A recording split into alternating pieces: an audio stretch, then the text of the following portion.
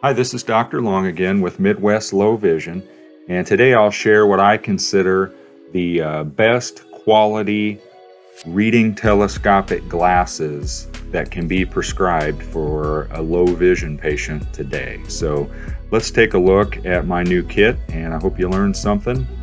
If you have any questions, please feel free to ask and comment in the video, and we'll address those. So I hope you get something out of the video, and I look forward to hearing from you. Thank you.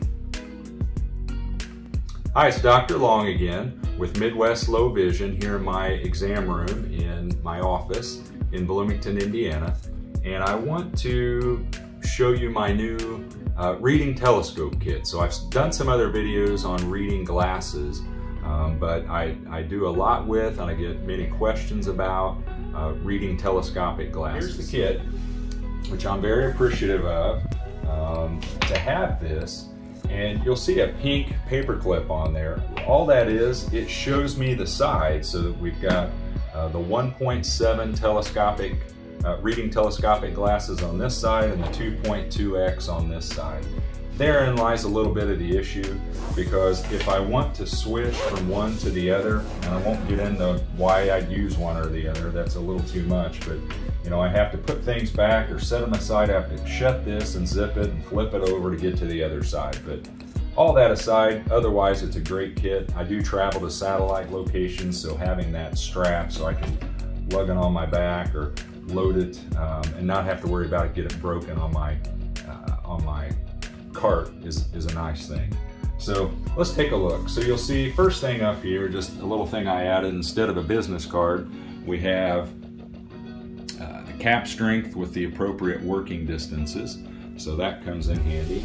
And then just to zoom in on the kit itself and what the contents are of the kit, we have the binocular pair, 2 monocular telescopic pairs, and then many caps.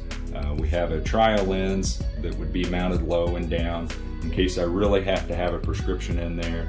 And then a little cloth measuring tape. I like those because they have inches on one side, millimeters on the other, just depending on how I want to go.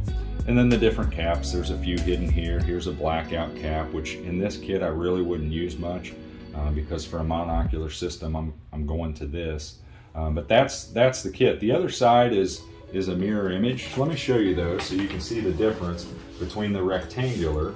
So here I have to shut it, and I know by default the side without the pink paper clip is my 2.2. So we flip that over, unzip that. Same thing with my cap strength and working distance. Same thing as far as a cleaning cloth.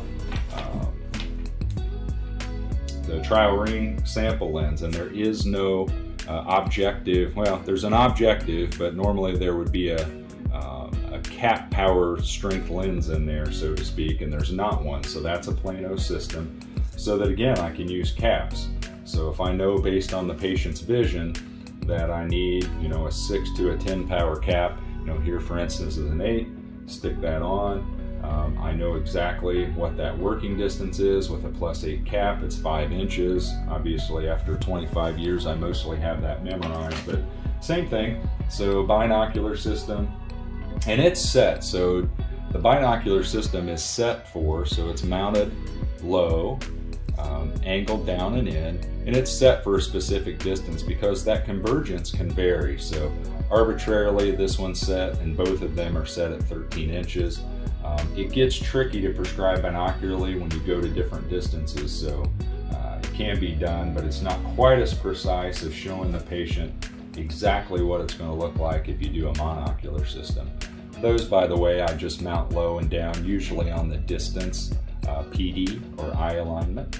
So as well, that has no cap or near focus lens in the front, so that I can place caps right on that. So that's my new kit. Basically same as the old one. It just has the 2.2 on one side and the 1.7 on the other. So thanks for watching. If you have any questions, like I said, just ask in the comments. I'm happy to answer those. Thanks again. Dr. Long with Midwest Low Vision. See you next time.